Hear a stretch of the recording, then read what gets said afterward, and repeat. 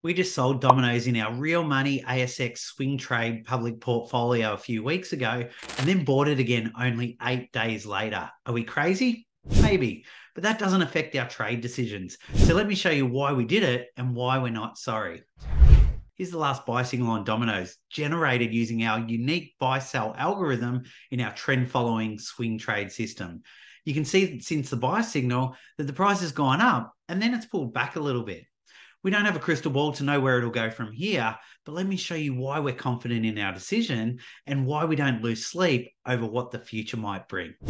So for starters, the reason we got a buy signal is due to this indicator that you can see, the big red line on the chart.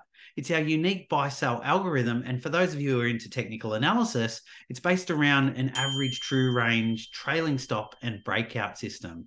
If you watch some of our other YouTube videos, you'd be familiar with what it looks like. So the buy signal occurred when the price broke through the red line here, basically signifying that it started an upward trend based on the rules of the indicator. This time, if we need a stock in our portfolio because there's some spare cash from selling something else, then we buy it. And that was the case on the 11th when the signal came up. We didn't spend hours looking into Domino's to see if it had strong fundamentals because we don't plan to hold on it for several years. Right now, it's meeting all the specific criteria for the system, and we need a spot filled for our portfolio. So we buy. Simple as that. But why so confident now? We only just sold it over a week ago when the price fell below the same indicator and we had a loss trade at the time. Why on earth would we buy it again now? The answer to that is the edge that we have on Domino's and the data behind it. You see, when we delve deep into that data behind Domino's, we can see how the system performs over the long term with it. For instance, over the last 10 years, following our buy-sell algorithm on Domino's, we can see from all the trades we've had, we've got a win rate of 72.22%. So when we get a buy signal, for every 10 trades on average, we win 7 times and lose 3 times. Pretty good, right? In fact, those are some great odds, ones that we can be confident about. Many people buy their stocks based on gut feel, subjectively, after reading a story online or getting a hot tip from a mate or a colleague. When you ask that mate how confident they are that it's going to be a big winner, they'll usually say something like, I'm 99% sure that it's going to be huge. They'll never commit to 100%, just in case. Now, in reality, though, how many times have you had that hot tip and it's actually worked out? Maybe 1 or 2 times out of 10, give or take. You actually can't measure the tips long term because it's coming from a point of subjectivity. It's someone's opinion. You can't ever say, Macca down the street's a top stock picker. He's right 83% of the time, can you?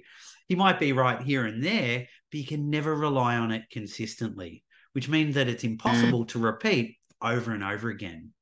When you have a process that times the market based on a specific set of rules using technical analysis, you can measure it, just like we're doing here. You can see that with pinpoint accuracy that our win rate is 72.22% on Domino's. That's our swing trading in action. It doesn't guarantee the future, of course, but it gives you a lot more confidence when buying into that next trade and every other trade after that well into the future for your own portfolio. Now, taking that a bit further, you can see the even more juicy stats, like how much bigger the winning trades are compared to the losing trades. There's no point having a 7 out of 10 win rate if you only profit 5% on your wins and you lose 60% on your losses.